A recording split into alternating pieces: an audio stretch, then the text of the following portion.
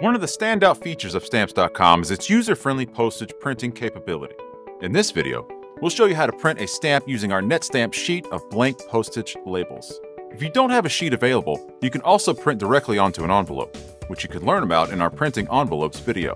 We begin by logging into Stamps.com. Once there, select the Mail tab. In the Print On drop-down, select NetStamps Sheets. Next, look on your NetStamp sheet and find the serial number. The serial number lets our software know the style and format of our NetStamp sheet. Enter the number of your NetStamp serial number in the designated space. For international postage, use the Mail To drop-down menu to select the country you are mailing to. Choose whether to have Stamps.com calculate the postage amount, or you can specify the postage value for each NetStamp yourself. In this tutorial, Stamps.com will calculate the postage amount. Click the Service drop-down menu to select the type of mail piece and the USPS service you will be using. This example uses the Stamps.com default setting of first-class mail. Enter the number of NetStamps you would like to print, or select the Print All box to print an entire sheet. Most people choose to print an entire sheet for added convenience. You can enter a reference number and select a cost code to track postal expenses. Now is the time to place your blank NetStamp sheet in your printer. Original NetStamp sheets are symmetrical. They can be loaded from either direction. But you must determine which side of the paper your printer prints on, the top or the bottom. This is easy to figure out. All modern printers have an icon which shows which side of the paper is printed on. If for any reason you are not sure which side your printer prints on, we suggest selecting Print Sample. This will print on plain paper. When you are comfortable with your print, load your blank NetStamp sheet and return to Stamps.com. Select Print Stamps to begin the printing process. Congratulations! You have just printed your own postage stamps with Stamps.com. If your NetStamps fail to print properly for any reason, you can quickly and easily reprint them without any extra charge. Just click the Reprint button, which becomes visible after every print. And that's it! Thank you for using Stamps.com, the simple way to send. At its core, Stamps.com empowers you to generate postage right from your computer. One of the simplest ways to do this is by printing directly onto an envelope. In this video, we'll guide you through the process of printing postage on an individual envelope. Sign into your Stamps.com account and select the Mail tab. Then click the Print On drop-down menu. From the list, select the envelope size and style. If you will be printing on a standard business envelope, the size is number 10. For most envelopes, Stamps.com automatically sets the mail class to first-class mail with the weight of 1 ounce. This is roughly equivalent to the weight of 5 sheets of paper inside a standard number 10 envelope. You will see the carrier menu has selected USPS, and the service will be the standard for a first-class letter.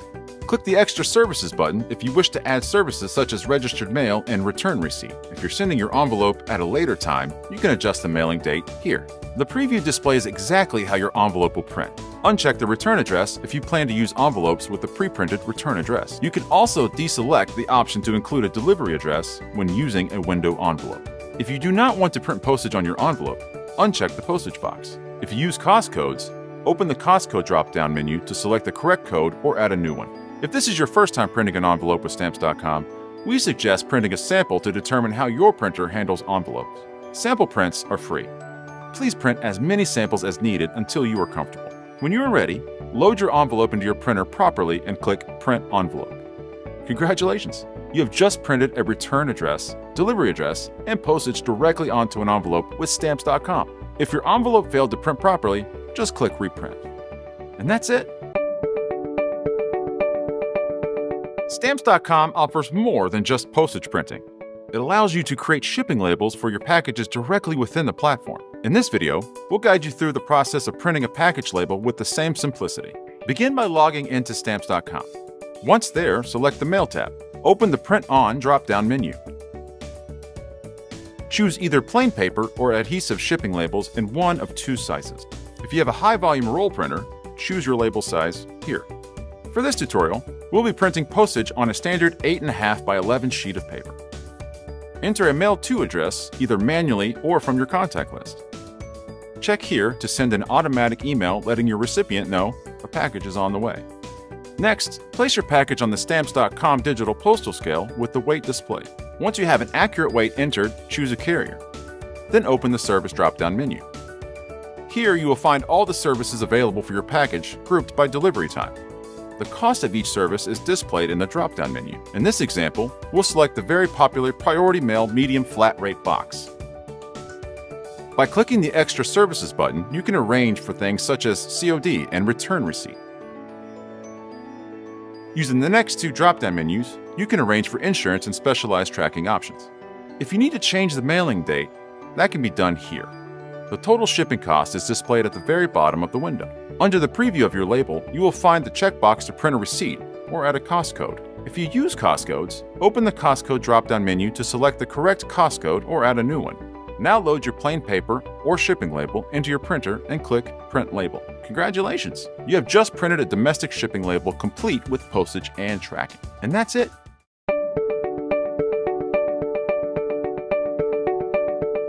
Stamps.com is the easiest way to buy postage online to print stamps and shipping labels when you need it. In this video, we'll guide you through adding funds to your balance so you can use it to print postage anytime. You can add money to your Stamps.com account in two ways: manually or with auto funding. Manually adding funds gives you control over when and how much to add. Auto funding is a convenient option that adds funds automatically when your balance gets low. Here's how to manually fund your account. Inside your Stamps.com account, click the drop-down menu next to your account balance and select Buy More. Pick the amount you want to add, then click Purchase. A pop-up window will ask you to confirm. Click the Confirm button to complete the purchase.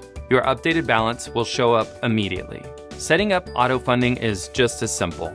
Here's how to do it. Click the drop-down menu next to your account balance and select Buy More. In the window that pops up, choose Auto Fund Account. Then check the box for Automatically Purchase. Set the amount you want to add and the minimum balance that will trigger auto funding. Once you're done, click Save and you're all set. You've now set up automatic funding for your Stamps.com account. By following these steps, you'll be able to manage your balance easily and ensure seamless shipping for your business. And that's it. Preparing certified mail with Stamps.com online is a simple process. In this video, we'll walk you through the steps to get your certified mail ready in no time. To get started, sign into your Stamps.com account online and select Mail. Open the Print Postage On drop-down menu and select the pre-formatted Stamps.com certified mail label you will be using. Once selected, you can see it displayed in the preview pane. If you do not have a specialized label, they are available from Stamps.com by clicking on the Supplies drop-down menu and selecting Mailing Supplies. They're offered in different quantities and will be delivered right to your door. Next, enter the delivery address. First class mail will automatically be selected from the Service drop-down menu. Under Extra Services, certified mail will be selected for you. If you would like to receive a notice of receipt, select Return Receipt or Electronic Return Receipt. If you want a specific individual to receive this delivery, select Restricted Delivery. Once you have configured all of the required options, be sure your certified mail label is loaded into your printer properly and click Print Label. And that's it. Stamps.com simplifies mailing and shipping, no matter what you send. Stamps.com also generates reports to help you analyze past performance and plan for the future. After logging in, click the Reports tab to view report types by cost code, type, or service. To generate a report, select the type from the Report Type drop-down menu. Use the Custom Date Range option. Choose a date interval and specify the data you want included. Finally, click Export to save as a CSV file or print to create a printable version. And that's it.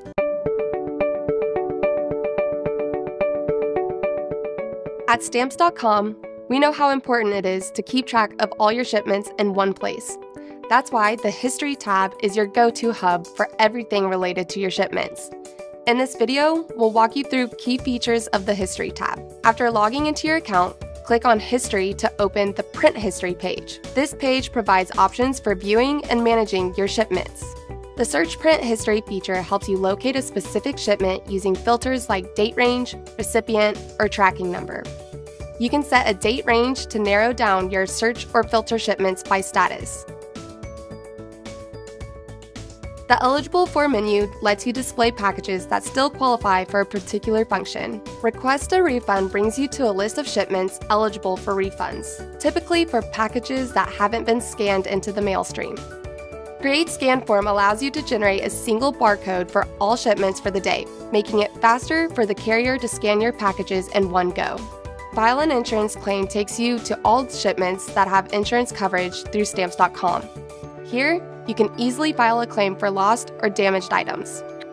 If you need to schedule a pickup, the Schedule a Pickup option allows you to arrange a pickup with UPS or USPS. Just remember, USPS pickups require at least one Priority Mail or Priority Mail Express package in the mix. Clicking on a shipment will open a detailed view of its status and any additional services added. From this panel, you can select one or multiple shipments to request refunds, create return labels, or assign cost codes. Lastly, if you want to export your print history, just select a date range and click Export to download a CSV file for use in Excel or Google Sheets. If you would like to find out more about the functions on the History tab, please see our article in the Help Center for more details. And that's it.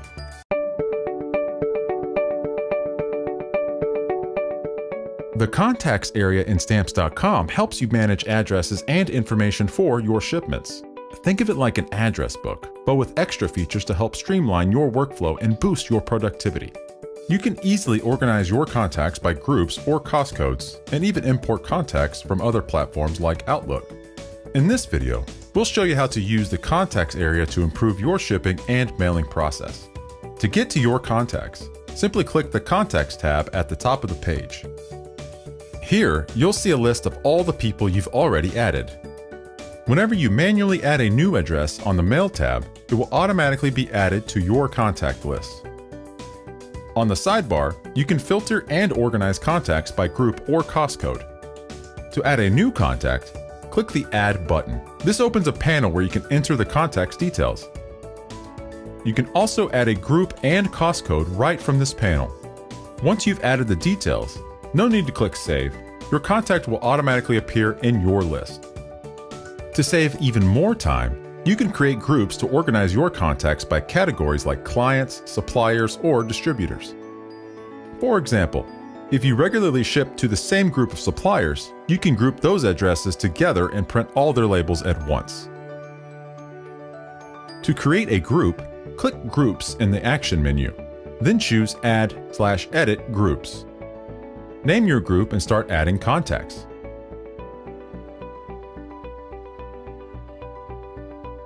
To add contacts to a group, select them from your contact list, click Groups again, and choose Change Groups. Select the group and hit Save. Cost codes work just like groups. You can assign them to contacts and use them to organize your shipments by cost. Select the group you want and click the Select All checkbox. After you click Select, those contacts will be added to your batch of labels. You also have the option to pull the details already entered in the contact list for the email notifications, cost codes, and reference numbers by just clicking the checkboxes by those areas. If you already have a contact list saved elsewhere, like in Outlook, you can easily import it into Stamps.com. To begin, click the Export button in your Contacts area. This will download a spreadsheet with the correct headings in place. You can delete any pre-existing addresses, but be sure to keep the headings intact. Then, add your address using these headings as a guide. After saving the spreadsheet, click the Import button in the Contacts area. This will open a window where you can select the saved file.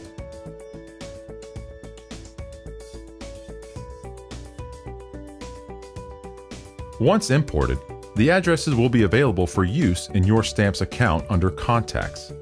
Now that you know how to add, import, and organize contacts, you're ready to use your contacts list for all your mailing needs. Thank you for using Stamps.com, the simple way to send.